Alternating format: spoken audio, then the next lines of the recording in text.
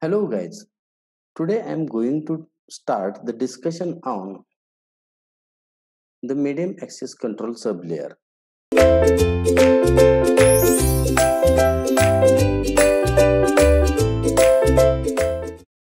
The medium access sublayer is a part of the data link layer. It deals with how to determine that who may use the channel next when the network consists of a single shared channel. The layer is also known as medium access control sublayer. Networks can be divided into two categories: those using point-to-point connections and those using broadcast channels. In any broadcast network, the key issue is to determine who gets to use the channel when there is a competition among the users about the use of channel. To make this point clear, consider a conference call between 5 people. And these 5 people are on different telephones. All they are connected so that each one can hear and talk to all the others.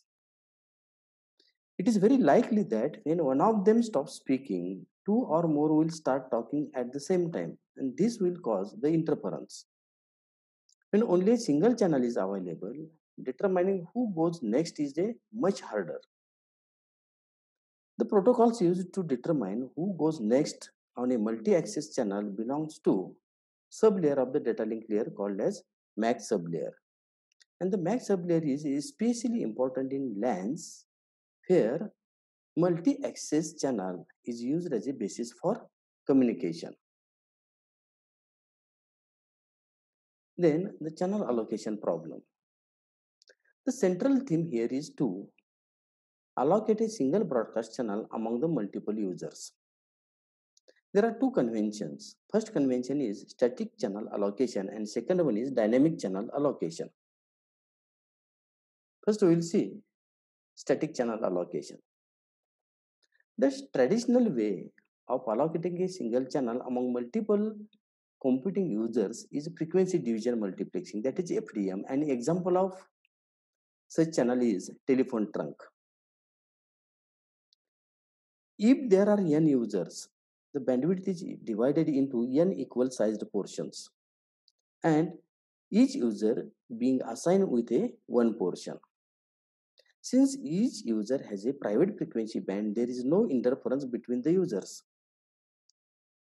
When there are only a small and constant number of users and they are having the heavy traffic, then FDM is a simple and efficient channel allocation mechanism. Then we will see what are the problems with FDM. When the number of senders is large and continuously varying or the traffic is busty, then FDM presents some problems. If the spectrum is cut into n regions and fewer than n users are currently interested in communicating, then the large piece of valuable spectrum will be get wasted. If more than n users want to communicate, some of them will be denied the permission for communication due to lack of bandwidth. Then, even assuming that the number of users could somehow be held constant at n, dividing the single available channel into static sub-channels is inefficient technique. The basic problem is that when one users or some users are not transmitting or not using their bandwidth, that bandwidth is get simply lost. There are not, if they are not using that bandwidth, and that bandwidth we cannot able to allocate to the another user also. Then the poor performance of the static FDM can easily be seen from a simple queuing theory calculation. Let us start with a mean time delay, that is T, for a channel capacity of C bits per second with an arrival rate of lambda frames per second. Each frame having a length drawn from an exponential probability density function with mean 1 upon mu bits per frame. With these parameters, the arrival rate lambda frames per second and the service rate is mu c frames per second. We can able to write equation t is equal to 1 upon mu c minus lambda. For example, if c is 100 Mbps, the mean frame length 1 upon mu is 10,000 bits and the frame arrival rate lambda is 5,000 frames per second.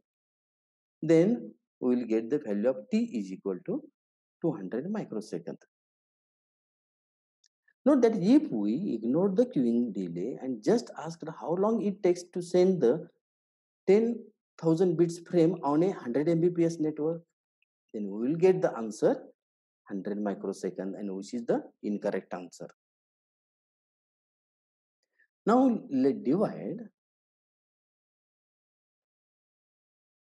a single channel into n independent subchannels, each with capacity c by n bits per second. The mean input rate on each of the subchannels will be now lambda by n.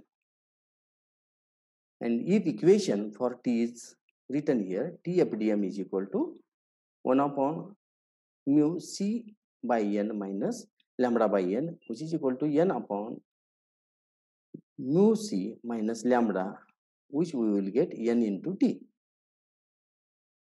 That is here, the mean delay using FTM is n times worse than if all the frames were somehow magically arranged orderly in big central queue.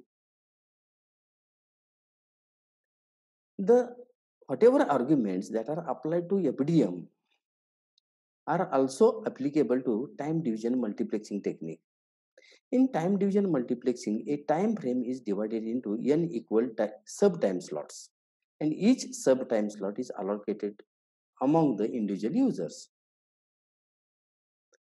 If a user does not use the allocated time slot, it is get wasted.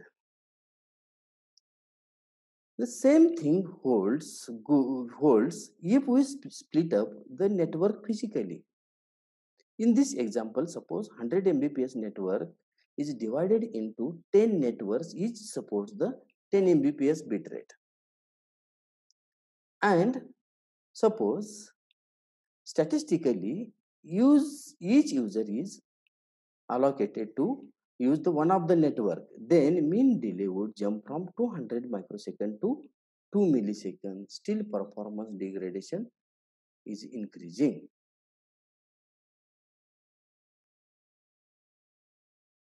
Then we will see dynamic channel allocation. There are some key assumptions about the dynamic channel allocation, and these assumptions are: first assumption is station model. The model consists of n independent stations, each with a program or user that generates frames for transmission. Stations are sometimes called terminals. The probability of a frame being generated in an interval of length delta t is lambda into delta t, where lambda is constant, that is the frame arrival rate. Once the frame has been generated, the station is blocked and does not do anything until the frame has been successfully transmitted. Next is single channel assumption. The single channel is available for all communication. All stations can transmit on it and all can receive from it. As far as the hardware is considered, all stations are equivalent, although protocol software may assign priorities to different stations. And that priorities may be different priorities. Then collision assumption. If two frames are transmitted simultaneously, the overlap in the time and the resulting signal is scrambled. This event is called a collision. All stations can detect collisions. A collided frame must be retransmitted again later. There are no errors other than those generated by collisions. Then continuous time. In this assumption, frame transmission can begin at any instant. There is no master clock dividing time into discrete intervals.